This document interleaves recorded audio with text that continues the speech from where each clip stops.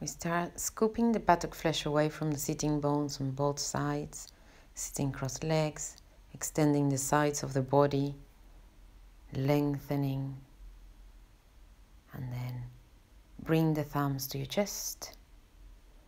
Inhale deeply. Roll the shoulders back and down.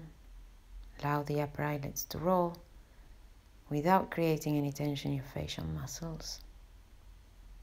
And then observe your breath. This is the time where you can settle your brain and settle your body to prepare for the class ahead. If you want, and if so prefer, you can take a deeper inhalation and sing 3 hums.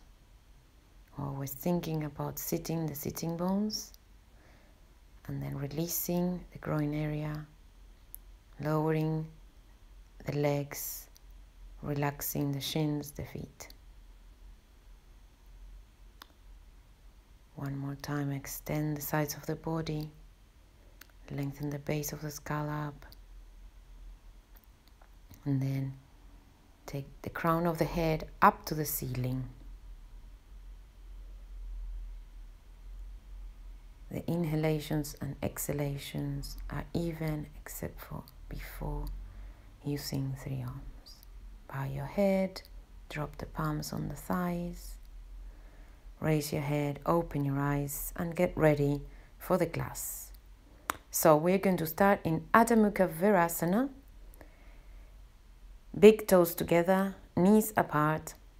The knees are as wide as your torso. Anchor the outer hips, buttocks and heels together, and then extend the torso forwards. This time around we're going to do it with cupped fingers, so you don't really want to touch the floor or the mat with your hands. This is to extend the sides of the body, bringing the center of your spine down. As you inhale and as you exhale, lengthen the crown of the head towards the hands. Look up at the hands again, roll the shoulders away from your ears, and then see if you can extend a little longer, a little lower, bringing the outer shoulder blades and outer armpits down to the ground. Again, buttocks and heels are glued together. Then you can place your hands down and release the head onto the floor. If the head doesn't touch the floor, that's fine. Keep extending from the waist all the way to the head, from the waist all the way to tailbone.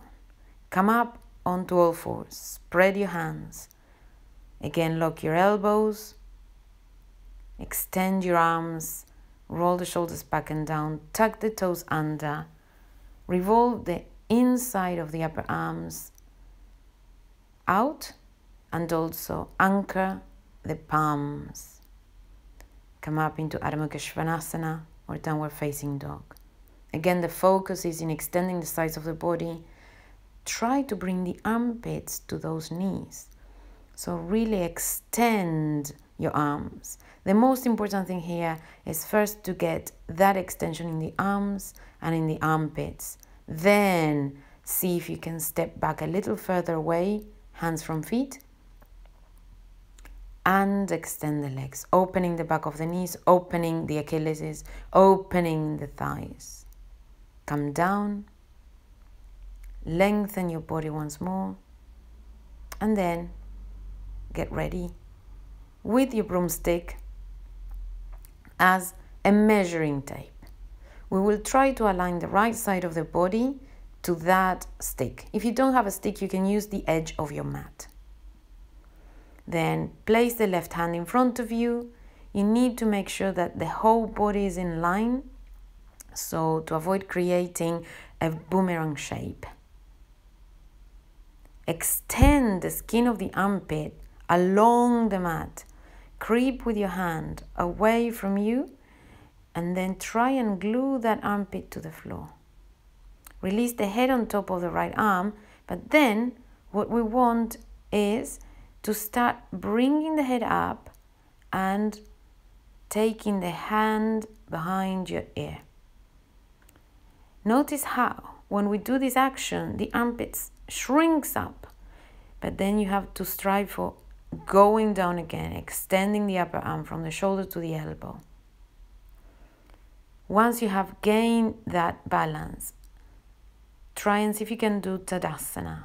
So big toes together, heels together, hand balancing by your hip, roll over, and repeat on the other side.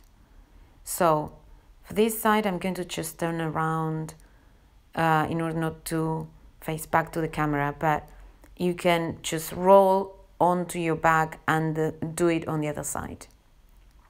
Similarly to the right, you first want to align your body, then creep your left hand along the mat, along the floor, to try and glue that armpit on the mat. There should be no gap at this moment. If there is, try and flatten that, extending the skin. Make your Tadasana position, lifting the chest up to the chin, and then keeping that under control, keeping the body balanced. Lift the hand and put it behind your ear, trying to keep the armpit down on the ground. Once more, try the Tadasana action, flexing your feet and putting the hand by your hip. Lift the abdomen, lift the chest up to the chin. Roll over, and then get ready to continue standing up in Tadasana, feet parallel, and get your broomstick again. Usually we use, there's a wardrobe malfunction. Here's the time where we can all rearrange our t-shirts, our hair, and get ready again. So, as I was saying, the broomstick is usually replaced by the belt, but not many people have a belt at home, so catch the stick with the hands facing forwards and make sure your feet are parallel. Close your ribs, lengthen the buttock flesh down, and I'm going to show you from the side, from the profile, just so that you can see that's the wrong action, that's the right action. Lengthening the buttocks down, receding with your ribs back. Now the upper arm needs to rotate. You've got to have the intention of breaking that stick. Let me show you from the back. What you want to avoid is scrunching up the shoulder blades at the back. You still want to try and break that stick, but without creating wrinkles at the back. So you want to broaden across the shoulder blades as well as broadening across the collarbones and upper arms. So Uttanasana to Ardha Uttanasana. Bring your chest down so you're parallel to the floor. And then as you bring the body down lower, you start lifting your hands. Hopefully you will lift them evenly. Here you can evidently see how with my injured shoulder, one arm is going very easily down and the other one is a little bit more stubborn. Now, extend the arms and roll the shoulders away from your neck. Head and neck are hanging so that the sides of the body can lower down. Not all of us will gain that extension of the hamstrings or the head is going to come so down. But don't worry, you can do the same action in Ardha Uttanasana where the body is parallel to the floor. Then bring your hands back down and inhale and come back. I will show you the same position on the profile so you can repeat. Feet parallel, draw the thighs up, draw the knees up, avoid going onto your lumbar. So bring the ribs back, bring the hip bones up to the abdomen, and then start extending your arms up first. And then as the body goes down lower, you can try to bring your arms over your head and see if you can touch the floor even with your broomstick. Lengthen the head and neck, allow the head and neck to relax. Bring the hands down by your body and then inhale, look up and come back up. Take a moment, turn around. This time we are going to bring the broomstick forwards and make sure you have enough room behind your back so when we go down and back, you don't hit the wall. First action is Exhale to go down to your side and face the left and right elbows with your nose. Notice how the head is not twisting, so the two ears are the same level. Extend the arms but roll the shoulders down. And then with an exhalation, see if you can roll the broomstick all the way. Inhale once more, exhale through the difficult part and come back forwards. Always keeping the elbows locked and avoid doing all this kind of funny dance with your elbows because I am still watching you. So lift the arms, extend the elbows and roll. You'll notice how the more you do this action, the more flexible the the shoulder joints become. Then, one more time, bring the broomstick behind your neck and try and do Urdhva Hastasana with your arms. So, send the broomstick as low as possible by your neck and then extend your arms. Hopefully you will be able to bring your arms closer to your ears. If you have stiffer shoulders, like me in this picture, you will have them wider. Bring the broomstick forwards. And now, using it, we will try and do Gomukhasana. So I'll show you from the back.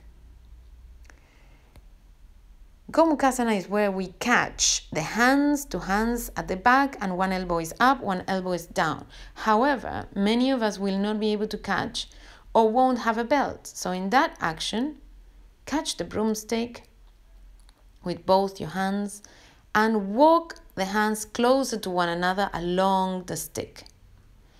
The right elbow is up and turning in towards your ear. The left elbow is going down, but keep rotating the upper arm so you can flatten the left elbow into your, the left shoulder blade, into your spine, into your back.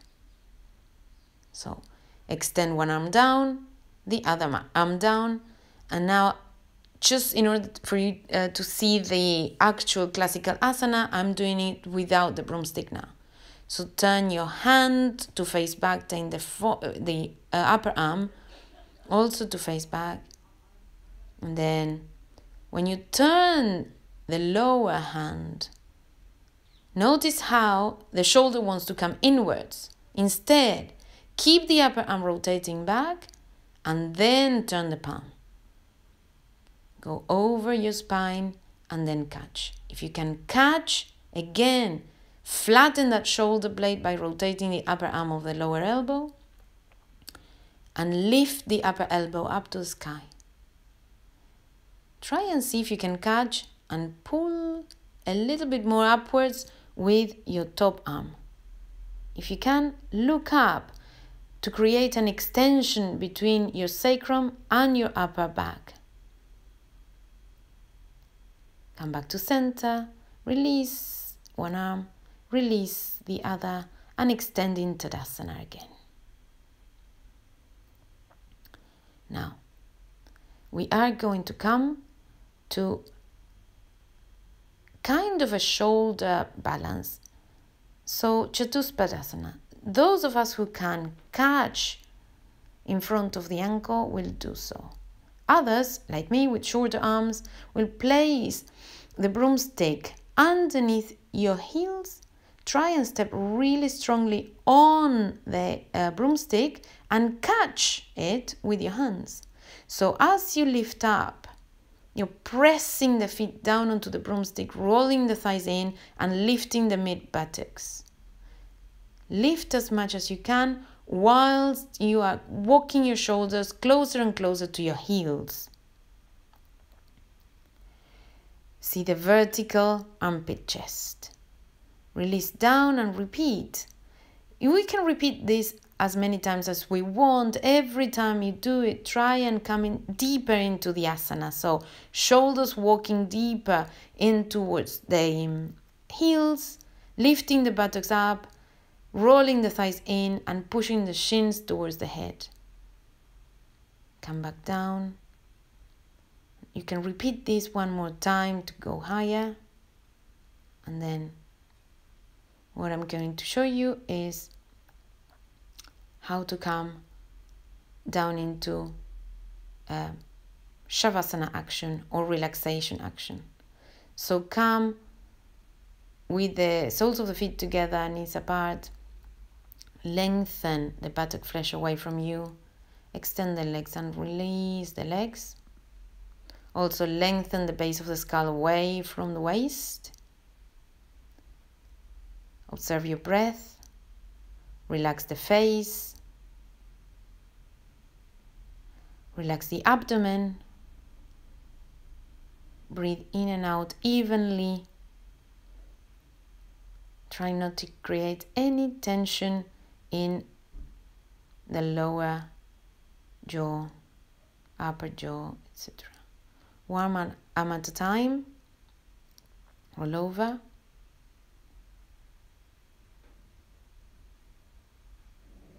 Bring your hands and namaste. Thank you for watching. Goodbye.